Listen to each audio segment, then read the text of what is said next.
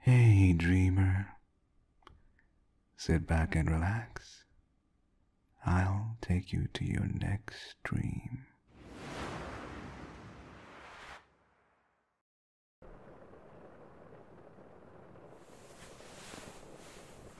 Mm. Hey, baby. Oh, why aren't you asleep? It's already quite late. What are you doing? Oh, work stuff? At this hour, baby. Hmm. Is it something urgent? No? Is it something life-threatening? No either, huh? Well, if it's not urgent or life-threatening, then I think you can afford to do it in the next morning, right? Tomorrow. Now it's time for you to sleep. You already have your pajamas on. So what are you waiting for? Oh, honey. You always say that you have insomnia. But I think you just need to find your off switch. You always have your phone on, looking for things to do. Now it's work. Other times it's social media. YouTube, TikTok, or what? Instagram, Twitter? What do you usually use for social media, baby? All of the above? You see what I mean? You keep distracting yourself from sleep. That's not good.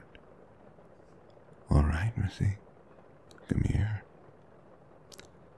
Yep, scooch on over here and lie down on my chest. Hmm? You need to turn off. You've been awake for a long time today, baby. It's time for you to retire and go to sleep. Come on, baby. I'm waiting. Oh, my chest is really comfortable, All you need to do is just scooch on over here and put that pretty little head of yours gently on my chest. That's it. Come here.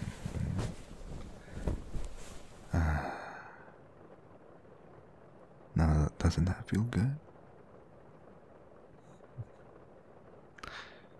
Now, let me help you sleep. Yeah, I get it. Sleeping can be really hard sometimes. But we all need it, at least once a day. I think the most difficult part of sleeping is to actually allowing your body to relax. Because the more you try to relax, the harder it is to actually do so. It's like one of those things that you just have to unconsciously do. If you're too conscious, if you think about it too much, you'll end up just overthinking it, and you won't be relaxing. So, take a deep breath. Follow me.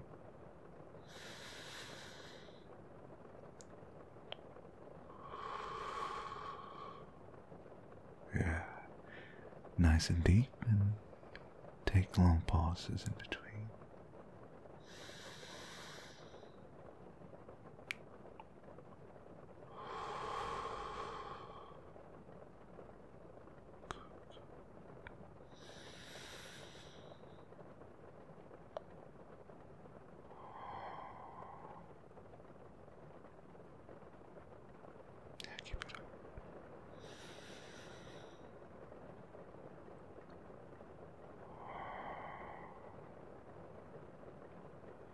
That's it, baby.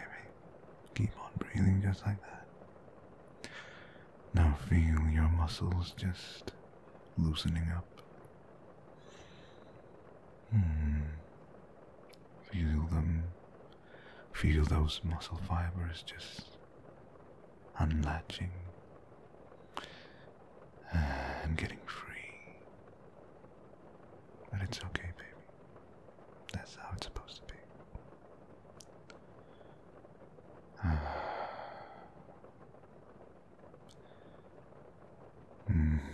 Since you're here on my chest, perhaps you could also listen to the faint beating of my heartbeat. Just a little bit.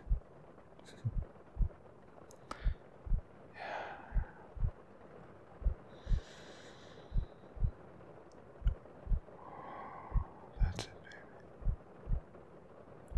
Now you keep doing that, and I'll read you a bedtime story. How does that sound? Like I always say, you're never too old to hear a bedtime story. Besides, I tell the best stories. You don't have to do anything. I don't even have to move. We don't need to move. I always keep myself a book right next to the bed, especially for such occasions like this. Now,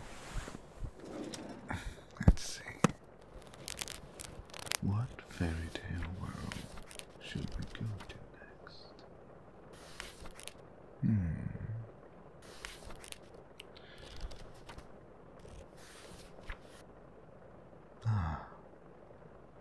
This is a new one that I've read recently.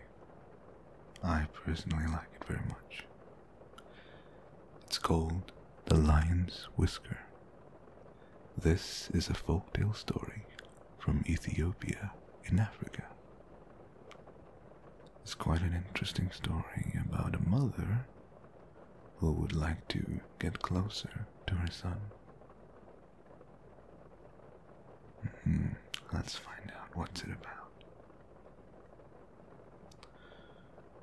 Long ago, in Ethiopia, a woman named Leah married a man who had a son. His wife had died several years before. Try as Leah might, she could not seem to spark a connection with the child. She offered the boy food, and he refused to eat. She spoke softly to him, and he turned away. She sat next to him, and he would get up and walk away. After several months of this, Leah didn't know what to do. Now in Leah's village, there was a medicine man, a healer, who lived off in the mountains. When anyone in the village was sick or hurting, a visit to him would do the trick. Most of the time, Leah felt she could fix her own problems. But not this time. She needed help. As Leah came up to the healer's hut, she saw the door was open. The old doctor said without turning around, "I hear you coming. What's the problem?" She introduced herself and explained. "Ah, yes," he said. "I understand. But what do you expect me to do about it?" "Make me a potion, an amulet," cried Leah. "Anything, whatever it takes to get this child to respond to me." The medicine man looked her in the eye. "Young woman," he said, "this is not the same as fixing a broken bone or curing an ear infection. I'm going to need some time to think about it. Come back in 3 days." 3 days later, Leah returned to the hut. "Leah," said the old man with a smile, "I have good news for you. There is a potion that will change the child's behavior toward you. But you should know that it needs a special ingredient. You must bring me a whisker from a live lion." "A lion's whisker?" said Leah with a shock. "Such a thing is not possible." "You want your stepson to turn around?" he shouted. "Bring me a whisker from a lion." Then he turned his back. "There's nothing more to say. As you can see, I'm a very busy man." That night, Leah tossed and turned. How could she get a whisker from a live lion? The next day, she left the house. In her hand was a bowl of rice covered with meat sauce. Leah went to a grove of shady trees where lion tracks had been seen, and a lion was known to live. She walked up to a safe distance from the shady trees and very quietly set the bowl down on the grass. Then, as quietly and safely as she could, she backed away and went home. The next day, at the same time, she took another bowl of rice, covered with meat sauce, to the cave. When she saw that the old bowl was empty, she took it and put down the new, full one. Again, she left quietly. Every day she did this. Months went by.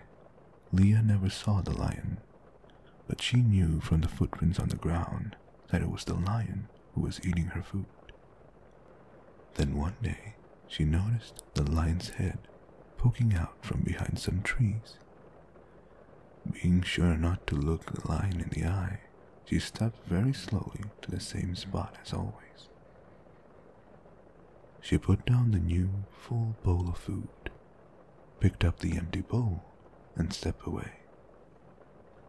Day by day, the lion's head poked from behind the trees that were closer and closer to where she set down the bowl. Until one morning, the lion was sitting next to the empty bowl when she arrived, waiting for her. This time, she sat and waited while the lion ate. When he was done, she petted its thick fur, just like a house cat. She looked into its gentle lion eyes and saw that it now trusted her. Actually, she thought, it is a rather friendly creature when you get to know it. This went for a while, until finally Leah thought the time had come to see if she could get the whisker. The next day, she brought with her a small knife. After she set down the bowl of food, and the lion allowed her to pet its head, she said in a low voice, "Oh, dearest lion, might I have, please, just one of your many fine whiskers?" While petting the lion with one hand, she quickly cut off the whisker with the other, careful not to hurt the lion in any way. "Thank you, my gentle friend," she said. Quickly, she ran into the medicine man's hut. Holding the whisker tight in her hand, she cried, "I have it! I have the lion's whisker!" "You don't say," said the healer, turning around. "From a live lion?" "Yes," she said. "Tell me," said he, "how did you do it?" She explained the steps. With pride, she handed him the whisker. The healer looked at it with care. Then he walked over to the fire and threw it in, where it burned up right away to a crisp. What have you done?" Leah cried. "What it took for me to get that." "Leah," said the old doctor softly, "you don't need the whisker. Tell me, is this child really more dangerous than a lion?" If a wild beast will respond to your patient, loving care, don't you think a child who misses his mother will too? Leah was startled, but she thought, maybe.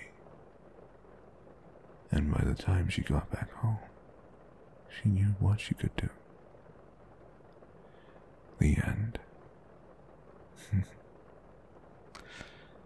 Yeah, that's a nice little story.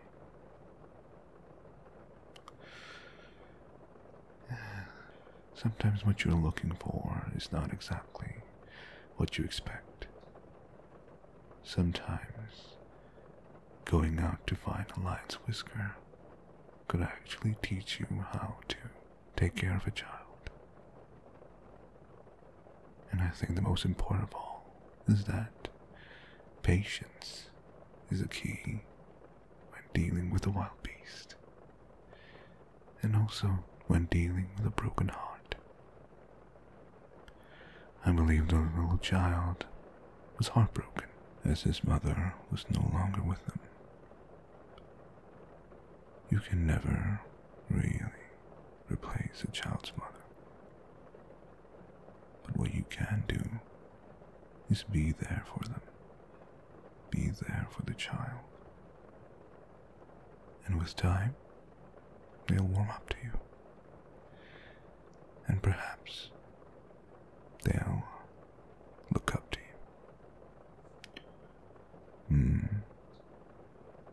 How are you holding up, baby? Like somebody has wandered off to the dream world already, huh? Or at least you're on your way. It's okay. Go back to sleep. Close your eyes. And the next time you open them, it'll be a brand new day. And I'll be here with you all night. And until the next morning.